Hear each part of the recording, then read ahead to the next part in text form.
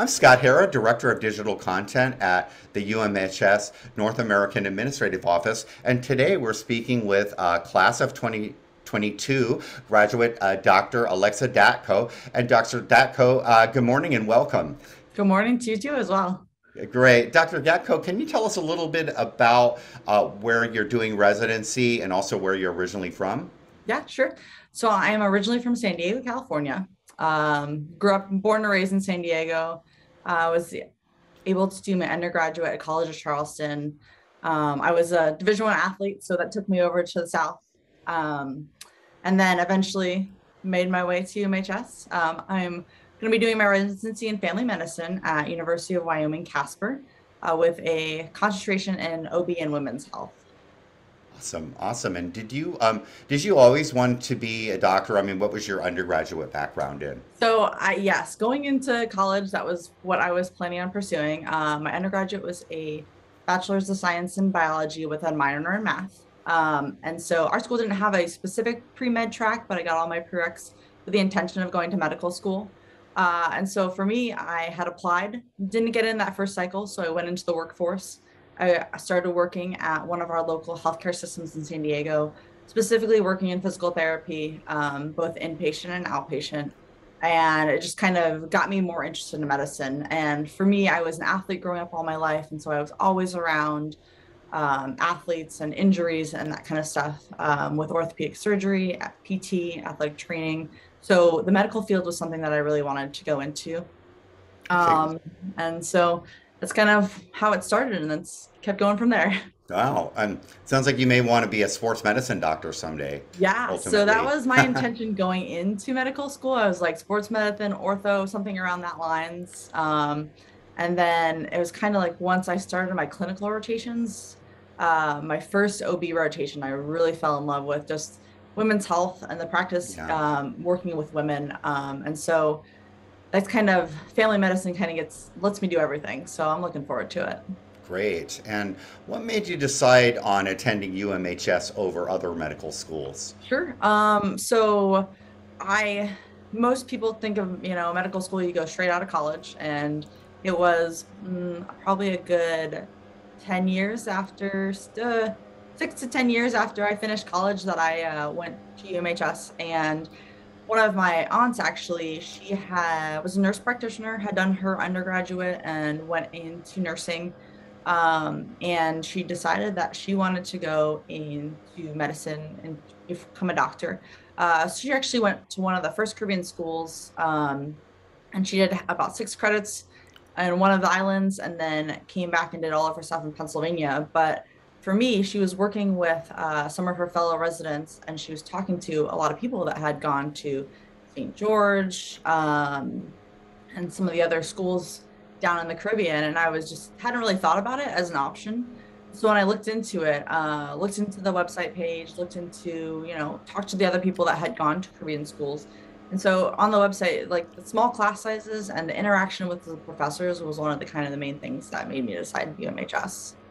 Excellent. And were there any professors or staff members in UMHS at either in state kits or main or clinical rotations that you found particularly helpful or inspiring? Yeah, so my first class that I was in, my as a Med 1 student, was my anatomy class, and I always loved the body, and I fell in love with anatomy. And Dr. McCracken and Dr. Afalabi definitely helped me out with that. And you succeed, you get to see what medicine is, and you get to say, oh, well, these are, I've always had this up, cough, and that's your lungs, and you got to see the visual and actually see the body in our lab for anatomy. And then from there, it just went along. Dr. Roy for pathology, he had a very good way of breaking things down and just explaining it to a lower level so that you could put the detail in that you needed to find from there. Okay, great. And is there anything specific about your medical education at UMHS that you help you match into family medicine? I mean, I think one of the big things about UMHS is that you get to put yourself into whatever situation you want to do. So it was a big part of AMWA when we started on the island. And I think really what I really enjoyed was the preclinical rotations that we did at JNF Hospital on the island. It got you to kind of put your foot in the door and see what it really was in a clinical setting.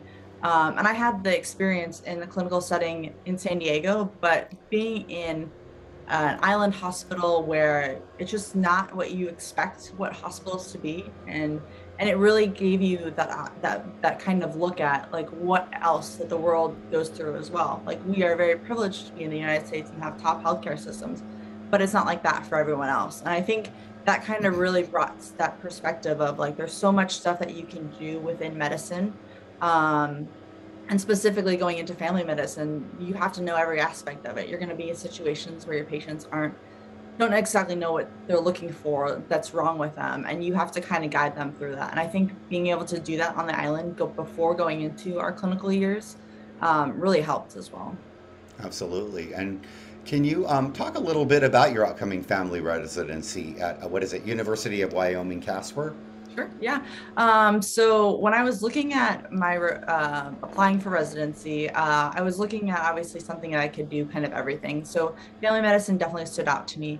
Being able to do sports medicine, being able to do OB if I wanted to, and just kind of get that well-rounded kind of sense of medicine. So when I was looking at University of Wyoming, they have a specific OB track. So you could do fulfill, you could do C-sections, you could do procedures, and essentially fulfill what you would need to do to go out straight out of family medicine and go into OB. Or if you really wanted to, you could still apply for a fellowship.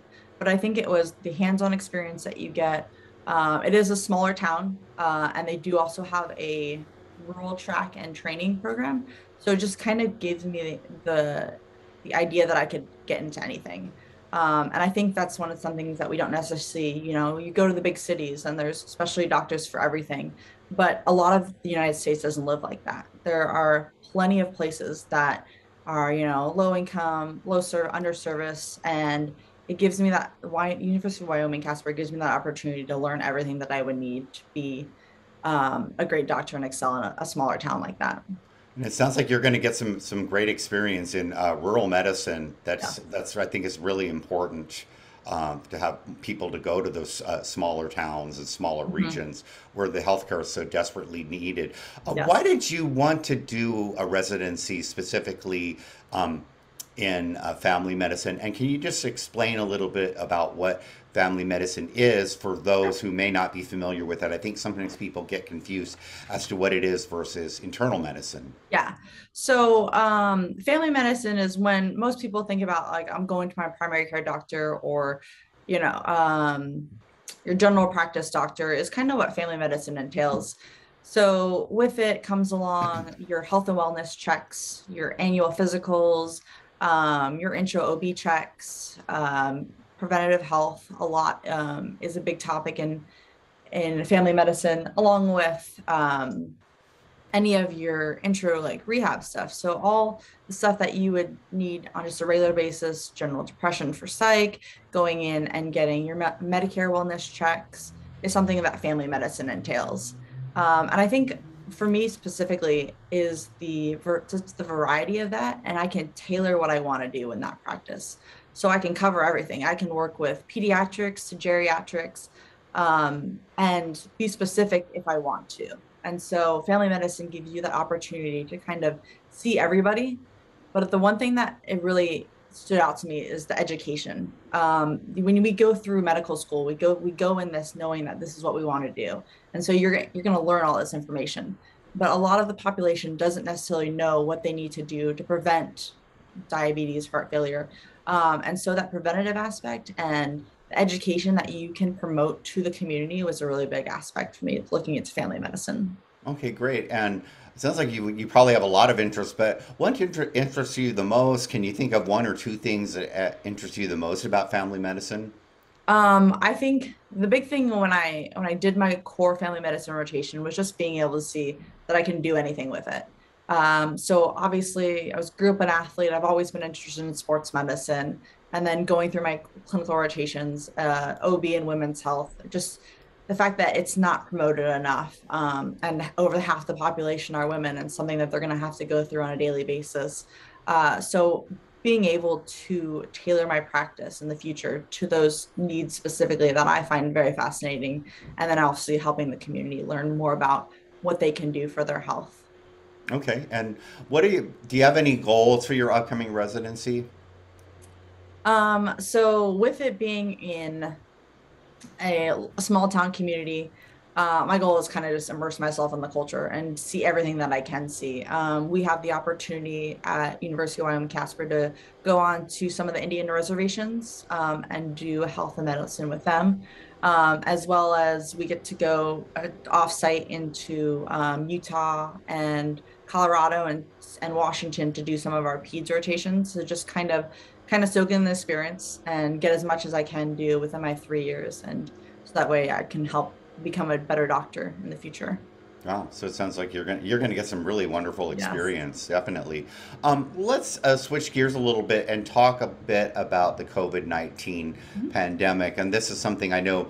I think a lot of people feel this is a crucial time to be a doctor, and the public may have a better understanding of the importance of doctors after what the world has experienced the past 2 years. What are your thoughts on that? I think it's obviously been a rough couple of years just kind of Right. dealing with it and figuring out what's the new normal or what everyone has to go through. Within the medical field, I mean, it put a lot of people in question of what they really want to do because you're staying there day in and day out. Um, and we didn't have that luxury of taking time off from work or necessarily changing our positions. So I really think it gave you that perspective like, this is really what I want to do. And this is how I can help people. And so like moving forward, it's being able to reach the people that weren't able to come out and access healthcare during that time, whether because of illnesses themselves or just fear of getting something else, but knowing that they can have faith in the medical community that we're gonna get to them any way we can. So I think it's gonna change the perspective of how medicine is dealt with, give more options, like obviously the telehealth communications and being able to maybe bring back that house calls and going to see patients a little bit more than having to force them to come into office hours that may not fit around their schedule. Okay.